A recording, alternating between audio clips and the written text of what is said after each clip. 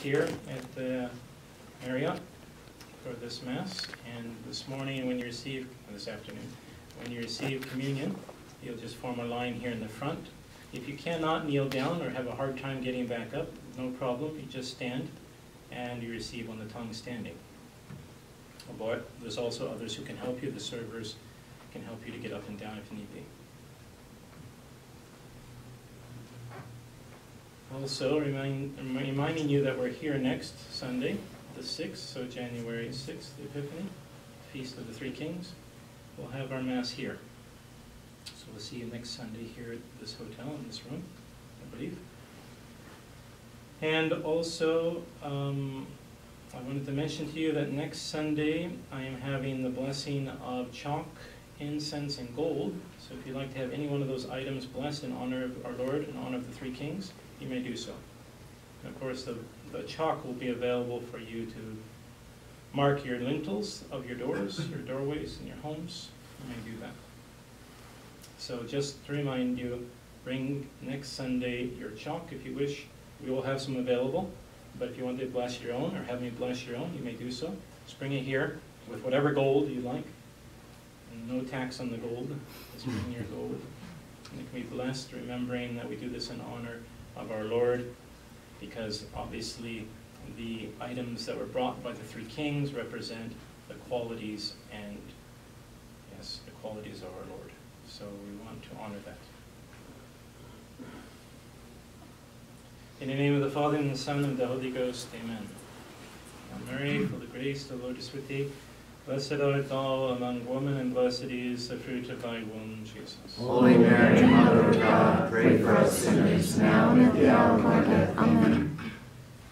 Dear servers, dear faithful, on this feast of the Circumcision, the octave day of Christmas, the 1st of January, I wish to speak to you a little bit about the Sacred Heart of Jesus, who is so small in this scene, who is ready to suffer, even in the first action that he makes as presenting himself in the temple. The first, let's say, yes, obedience to the law was for him to be circumcised, to be made like the rest of the Hebrew nation. As we know, this action, this circumcision of the child, was to show that they were now part, like a baptism at that time, they were part of the chosen people of God. And he, the Sacred Heart of Jesus, will submit himself to this action.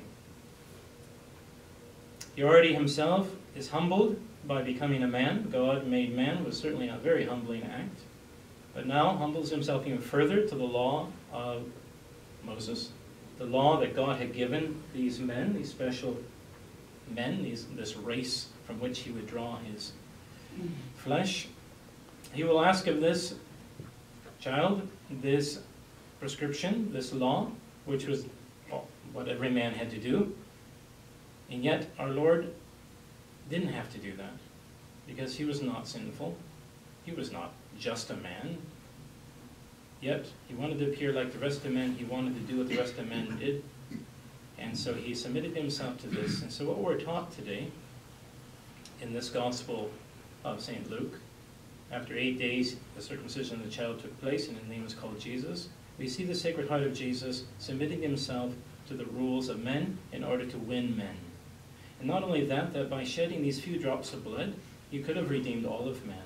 But it wasn't sufficient. That was just the beginning, and he wanted to go further, even to the death of the cross, as we know, and the shedding of all of his blood from his heart. That is sufficient for him. This was not, although it would have been sufficient, the few drops of his blood, to save us all.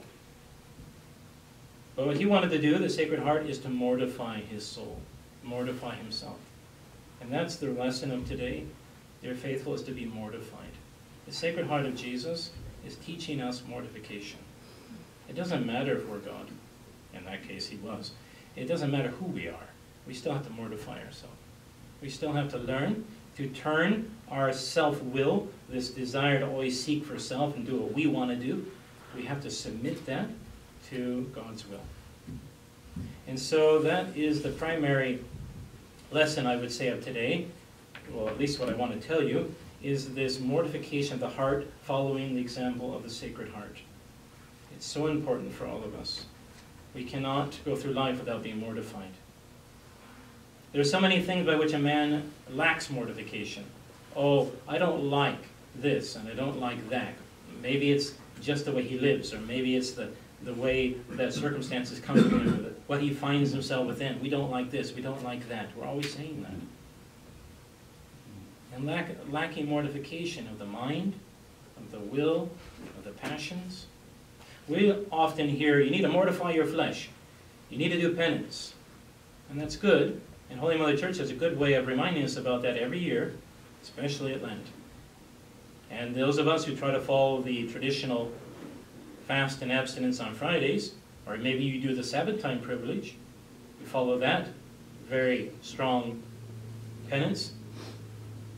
Those things do remind us that we have to mortify the flesh, but there's something even more important, and it's a mortification of the soul, the mortification of our minds, the mortification of our wills, and the mortification of all of our faculties.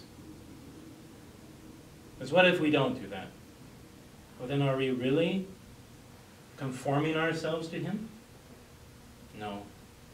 We may be doing a lot of external practices and a lot of superficiality, but strictly speaking, we're not getting down to what He did.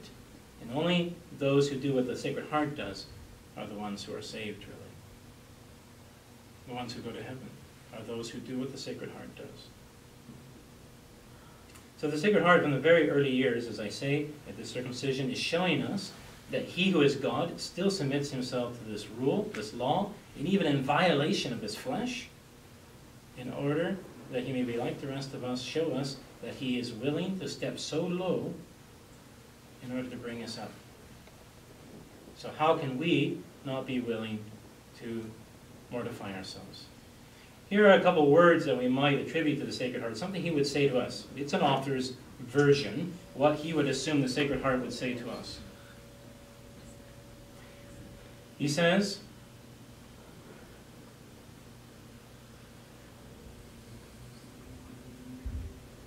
amidst all my sorrows and afflictions, the resignation of heart, his heart, to the divine good pleasure. For with my will conformed by love to the divine will, I was ready willingly to undergo everything. Hence my joy amid suffering. For he that loves and understands the goodness of the object beloved is glad when he possesses the same. But my heart understood perfectly the excellence of the divine will.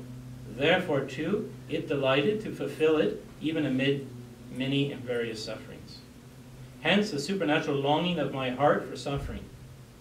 Again, I remind you that these are the words of an author who thinks he knows what the Sacred Heart would say to us. For the true love desires to testify effectually its sincerity, tenderness, and fidelity. Therefore, my heart was forever goaded on by love, always desiring to consummate that passion which was for God and should remain for man, a manifest and ever-enduring proof of the sincerity, the tenderness, and fidelity, yea, of the excess of my love. So even now, during this time of Christmas, on this feast of the circumcision, our Lord is manifesting to us His love. We hear what St. Paul would say to Titus. The grace of God our Savior has appeared to all men, instructing us in order that rejecting ungodliness and worldly lusts, we may live temperately and justly and piously. So, St. Paul picks up on that and he runs with it. He knows just what our Lord said to us here in this prayer, or this writing. Hence the supernatural longing of my heart for suffering, because true love desires to testify effectually its sincerity, tenderness, and fidelity. How does a father show his love for his family? Well, by that. Sincerity, tenderness, and fidelity. How does a mother manifest her love for her children and her family? Sincerity, tenderness, and fidelity. And it will be the same for the children. Not one of us is exempt from following the example of the Sacred Heart. Because it doesn't matter our vocation in life, we have to have this type of fidelity. So again, I ask you in this first part of the year, well now the first day, to think, okay, what is it that I do that's not mortified? What is it that's not following the Sacred Heart? And I will get rid of it. I will lay it aside forever. Or why would I want to pick it up again?